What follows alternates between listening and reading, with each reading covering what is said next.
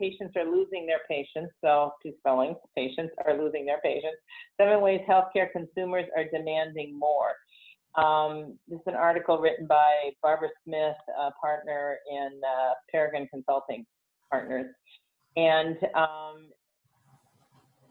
I think it's just spot on. I'll go quickly. Spot on as she draws the analogy between entering into the healthcare environment from a patient perspective and, in her case, a sporting event and everything surrounding a sporting event from a customer-friendly perspective.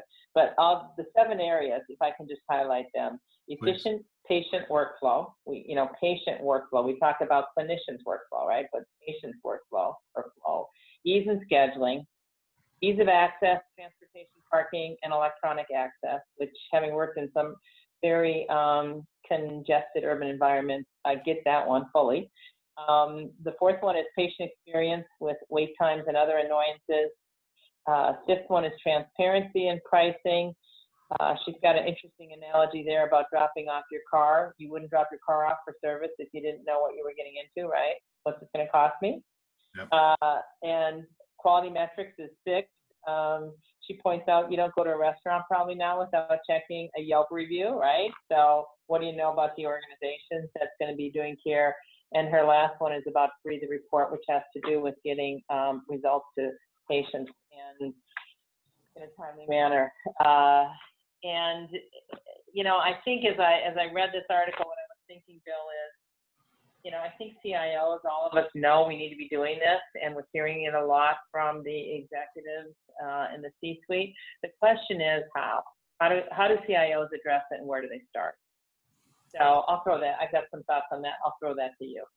Wow, I'm being asked the question. It's interesting because I agree with you. I think this is spot on. Patient workflow, scheduling, ease of access, wait times, other annoyances, experience, transparency and pricing, quality metrics, and access to the report and the data. These are. It's a pretty good. And how would I start? I'd start by creating that. Again, I keep saying creating the narrative, but creating the story that the organization can sort of to rally around. I find that people don't rally around PowerPoints; they rally around stories. And to the extent that you can start collecting stories, good, bad, or indifferent, from your patients that talk about their experience in terms of workflow. We've been asked this question 10 times. We've been bounced around, or somebody with a chronic condition that, whatever.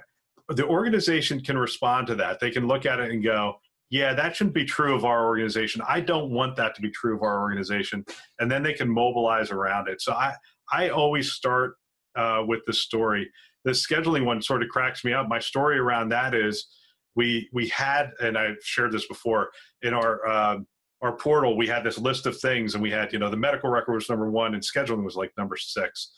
And when we talked to the patients, scheduling was number 1. Scheduling is so difficult, scheduling referrals and that whole process. And all we had to do was talk to patients. They gave us the list, and we said, as much as the internal anecdotal was, no, this is the most important thing. We're like, no, look, we actually conducted a study. We talked to 1,000 patients, and this is what they're telling us is most important to them. So no one in the organization can now create a false narrative that says, no, they care more about this medical record. No, what they care about is access, scheduling, work. They really do care about these things. And I think she is spot on this.